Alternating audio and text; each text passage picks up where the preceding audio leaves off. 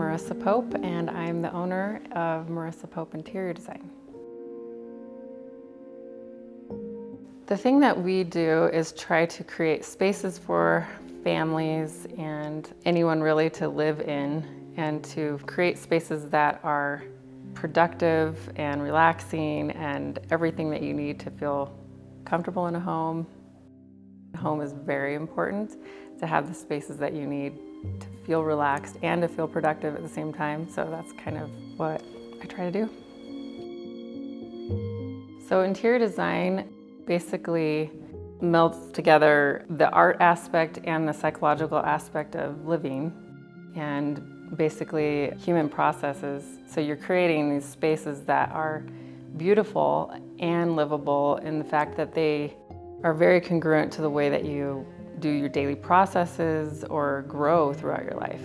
You want to have spaces that your whole family can grow in, that you can grow in, and other people can feel comfortable. This project was a very massive undertaking because we had to, first of all, come up with the overall vision and have it melt into something that is workable and livable and, up to date, because we do like the traditional and classical style. And we're very influenced by French architecture, French design, and we took all those elements and then basically dressed it up with some of the newer stuff so it feels comfortable.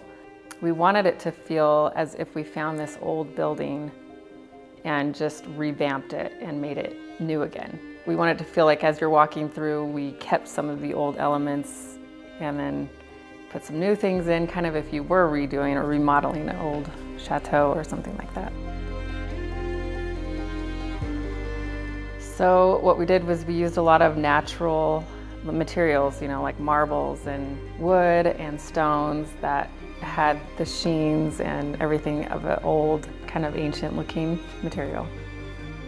When we have the old and the new together, which is something that a lot of people are liking to mix now, they're liking to mix the old and the new, but it's difficult to do it because you don't want it to feel like you just have a bunch of old things in this new house.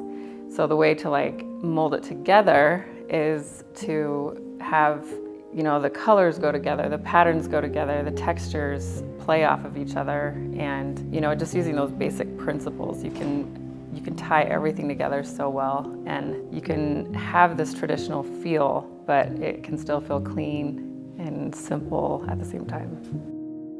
My bedroom, it's that soft pink, it's malted milk, and it has some of the vibes from the 20s and 30s, some of that French Art Deco, so it's got the organic feel with also the striking black and, darker wood, the burled woods. So the beginning part of our process is that we do a discovery meeting where we're trying to figure out what your dreams are, what you're looking for, your budget, the whole scope of the project. And then moving from there, we would put something together and kind of show it to you and kind of redline from there, and then we just build on the dream. My favorite part about working with clients is figuring out new ways to do things. People want certain art in their home. They want it to feel like art. They want to, but they also want it livable.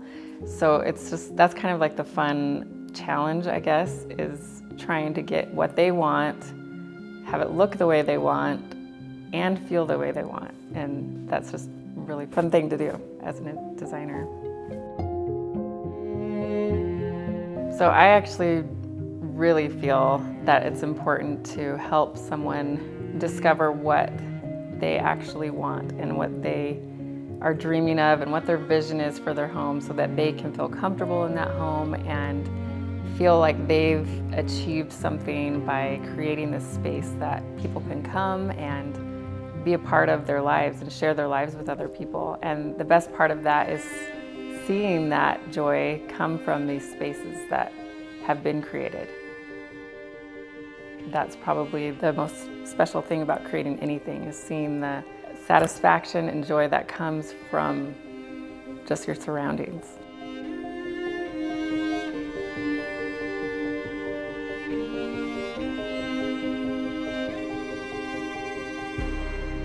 So our dream is to help you fulfill your dreams in building a home that is a piece of art, that is livable, in a space that inspires and brings people together.